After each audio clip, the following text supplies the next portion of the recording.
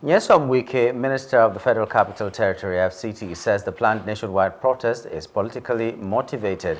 Wike spoke with journalists on Tuesday during an inspection of the Karshi to Apo Road construction project. The youth-led protest against economic hardship and soaring inflation has been billed to kick off on August 1.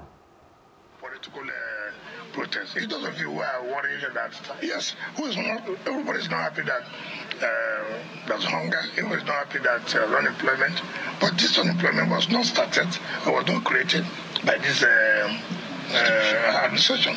And the administration is just trying to put things together, which of course will take some time. And you know, I agree with Nigeria, when you're hungry like this, you don't want to, listen to anything again because you're hungry. But understand that somebody's trying to solve that problem of hunger. So let us not listen to political protests, political jobbers who just want to be popular. You know, there are some people who believe that if they don't criticize, they will not be popular. We are going to elections very soon, and these are gimmicks. These are political gimmicks.